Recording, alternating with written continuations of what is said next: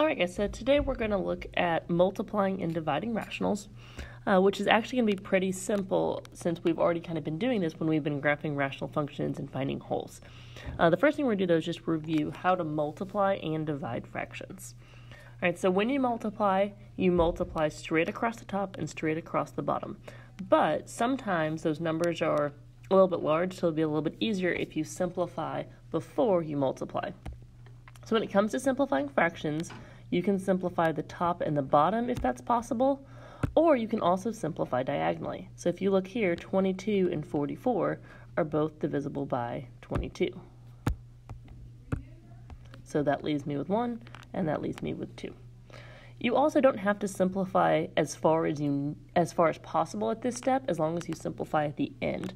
So on the next part, 27 and 81, I know they're both divisible by 9. That's not the greatest multiple I could take out, but at least it's something to make this easier to multiply. So now I have 9 over 6. Now since I didn't take the biggest number at that point, I need to simplify here at the end, and that leaves me with 3 over 2. All right, multiplying fractions, very similar. You just have one extra step. Okay, so whenever you are dividing fractions, you flip the second and multiply. So the way I always learned this, it was dividing fractions, I don't know why, or dividing fractions, it's easy as pie. You flip the second and then you multiply. All right, same rules apply. If you want, you can go ahead and multiply straight across the top and straight across the bottom, or if you want to simplify first diagonally or up and down, you can. So this leaves me with 14. All right, so what we're going to do is we're going to take that concept, and we're going to use that for some more difficult rational functions. Now, the first thing I'm going to look at is just basic simplifying, because there's a couple things that I see frequently that do not work. And one of them is on this first example. You see there's an x cubed at the top and an x cubed at the bottom, and you just want to cancel them out. Okay, you cannot do that. All right, so if you see this little box down here, all right, okay, do not do that. And what I'm going to do is I'm going to show you guys a math example that shows why this does not work. Okay, so look at 2 over 4 plus 1. Well, that's the same thing as 2 over 5. All right, so if we do what you guys just said we could do, let's say 2 over 4, cancel that out and make that a 2. I'd be left with 1 over 2 plus 1. Okay, that is not the same thing as 2/5. Okay, so it does not work. Even if it's up and down, okay, you may say, hey, look, 6 and 3, those will cancel. That would leave you with 2 plus 1, which is 3. Okay, that is not, okay, what the original problem was. The original problem was 7 over 3. Okay, so this does not work. You can't just cancel one term when there's addition and subtraction. So in order to cancel out terms, what we want to do is we want to factor first. All right, so let's look at this first one. I can factor an x squared out of the bottom. And now, since we're looking at factors that are multiplied, this factor has an x squared, this factor has an x squared, so then I could take that factor out of the top and the bottom, and I'm left with x over x minus 1. Same thing on the second one. I don't want to just go ahead and cancel, hey look, x's cancel, okay, and the 2's cancel. Okay, I don't want to do that, I need to factor it out first. So the bottom, x squared comes out, you're left with 4x minus 1. And again, the top and the bottom now do not have a 2 as a factor, so that 2 has to stay. But that x can go ahead and cancel out top and bottom. So that leaves me with 2 over x times 4x minus 1. And then same thing on the last one. Do not just cancel those and say it's 3. Okay, that is not what we're doing. We need a factor. 2 comes out of the top and bottom. And now look at your factors, okay? 2 and 6 are both divisible by 2. So I'm left with x squared plus 2 over 3x squared. And that is your best answer. Another kind of example of this bad canceling, a lot of times you'll see it in quadratic formula. So let's say quadratic formula was 4 plus 3 times the square root of 7 over 2. Okay, we could not just cancel those numbers. If you guys remember, we had to look at all 3 of those numbers. It's the same idea, okay, because let's say that there's nothing common in those 2 terms above to factor out. But if this was let's say that this was 2 and this was 6, I could cancel out that 2 because, again, that 2 would factor out. And when it's factored out, it's okay to cancel. All right, so let's look at a couple other examples. So what we're going to do is we're going to find the product on these. Now, one thing, this is something you actually have already done before and you've been doing it with rational functions, but what's new is what we're going to do is we're going to list the excluded values. The excluded values are anything that makes the bottom of the fraction equal 0, because we know you cannot divide by 0.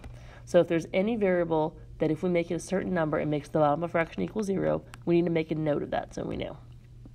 Now in this first one, we can go ahead and simplify it to make it a little bit easier to multiply. Again, you don't have to simplify it all the way. You can simplify it just enough to where you can multiply across the top and the bottom. If you want, you can go ahead and multiply it right now. Okay, we'll actually do it both ways. I'm going to start by simplifying though, and I'm going to simplify up and down. Okay, so 6 over 3 simplifies to 2. X squared over x is going to simplify to just x. Y over y cubed is going to simplify to just y squared. And then over here on the right fraction, my y will cancel out with one of those y's. So now I can multiply across the top. So I'm left with 18 x to the 6th and y. Okay, so when you multiply those variables, you add the exponents. And then at the bottom, I'm still left with 2y squared. And now it's not completely simplified, so let's go ahead and finish it up. 18 over 2 becomes 9. X to the 6th is at the top, and then I would have a y still at the bottom. Now let's say I didn't simplify anything and I just multiplied. This will still give you the same answer, okay? So if I multiply across the top, I would have had 54 x to the 7th, y to the 3rd. Again, because when I multiply, I add the exponents. Then at the bottom, I'd have 6 x, y to the 4th. And now I would just simplify the same way I just did top and bottom. So this would become 9 x to the 6th over y, which is the same answer. Okay, so either way you want to do this, whatever's going to be easiest for you guys. Typically, I think it's easier to get rid of some of your factors, and just enough to where it's not complicated, but enough to where you can multiply pretty easily. Now, B is very similar to what we were doing with rational functions. What's important here is you have to be able to factor.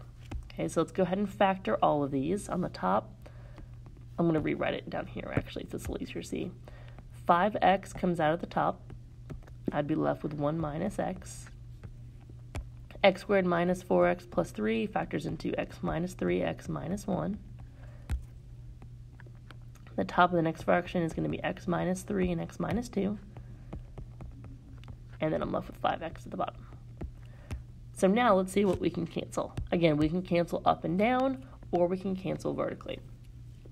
But before we do that, I want to go ahead and list my excluded values. Okay, so what we're going to look, any value that makes the bottom equal 0 cannot be one of my answers.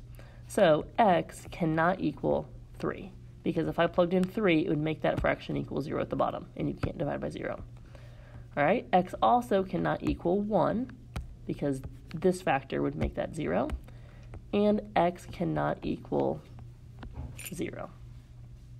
And it's easier to do it at the beginning because once something's canceled, we may forget about it. All right, so let's go ahead and cancel things out.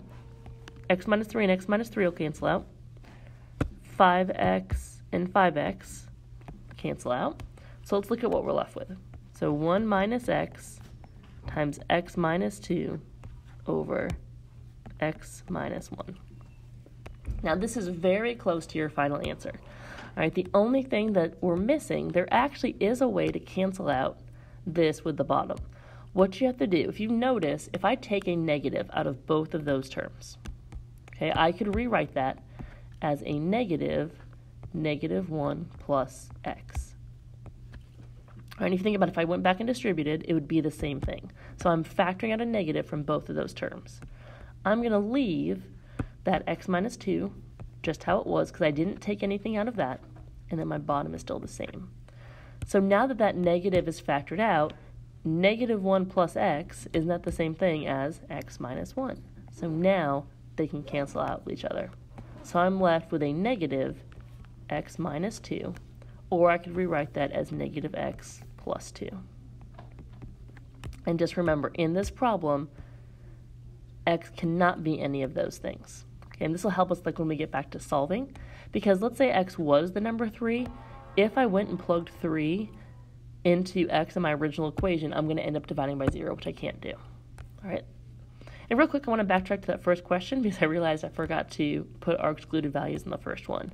So on the first problem, values that would make the bottom equal 0 at either of those points, all right, x could not equal 0 and y could not equal 0 because, again, that would make the bottom of my fraction be 0, and we can't divide by 0. All right, so now we're going to look at division. If you've been okay with multiplication, this is going to be the exact same thing. The only thing you have to remember when you divide, you flip the second and then you multiply. The only other thing that's hard about division versus multiplication, there's an extra place we have to check to make sure for our excluded values. All right, so let's go ahead and factor this first one. And I'm going to go ahead and keep it the way it was originally written.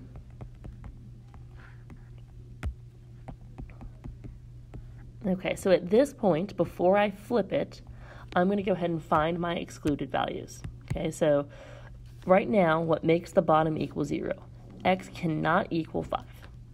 Okay, and x cannot equal 6 because those values would make me divide by 0. Now let's go ahead and flip the second. And before you flip the second, if you want, you notice how there's an x minus 6 top and bottom. If you want to go ahead and cancel it out, you can now. If you want to wait, you can wait. I'm just going to go ahead and leave it for now.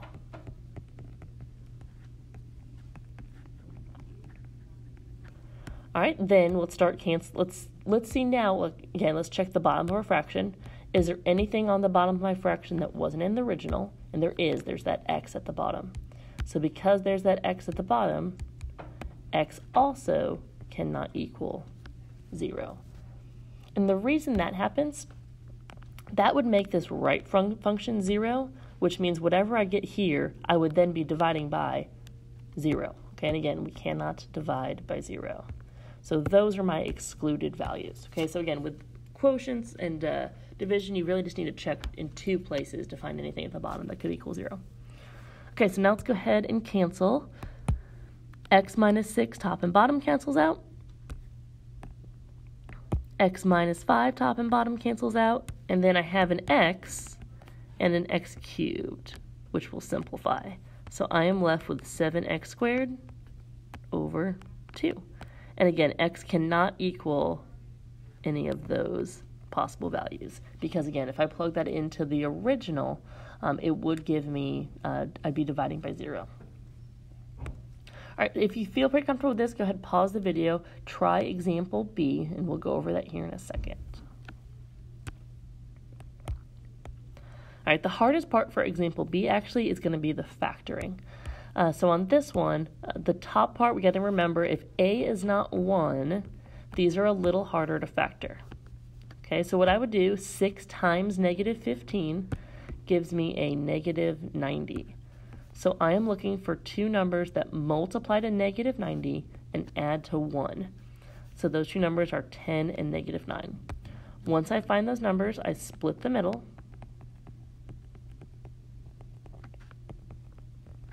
And then I'm going to do grouping. So I cut it in half. 2x comes out. I'm left with 3x plus 5. I go to the next one. Minus 3 comes out. I'm left with 3x plus 5. My parentheses match, so that's my first factor. And 2x minus 3 is my second factor. All right, so I'm going to go ahead and erase this just so I can rewrite this original problem. So my factors, again, the top factors into 3x plus 5 and 2x minus 3. If you were struggling with that kind of factoring, you're probably going to want to come in for tutoring to get some extra practice because that's going to keep coming back up. Okay, so now I am dividing by 3x squared plus 5x. I'm going to go ahead and factor, and x could come out, so that would be 3x plus 5. All right, so anything right now that makes the bottom equal 0, So x cannot equal 0. Then we're going to flip the second and multiply. Now when I flip this, remember it's not written on there, but this is actually over 1. So when I flip it, it's going to become 1 over x times 3x plus 5. All right, there's only one factor that cancels. It's my 3x plus 5. And again, at this point, I look at the bottoms, okay? X cannot equal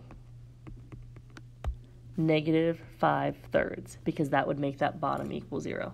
If you're having trouble finding that negative 5/3, what I basically just did 3x plus 5 equals 0, and I solved that. Okay, so that's where that comes from. It's a little bit harder when those numbers are, it's not just like x plus or minus a number. All right, then we look at what's left. I'm left with 2x minus 3 over 4x cubed, because I would add those exponents. All right, we are almost done. The last one on here, actually much easier problem. The notation here just looks a little bit intimidating. So I'm going to go ahead and erase this so we got some more space.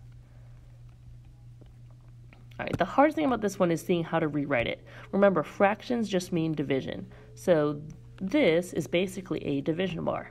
So I'm going to rewrite this as x plus 1 over x squared divided by x minus 2 over x. So now it's written as a division. I can flip my second and multiply. Let's go ahead and list our excluded values. So x cannot equal 0. All right, let's flip our second and multiply. There's an x top and bottom, so those cancel out.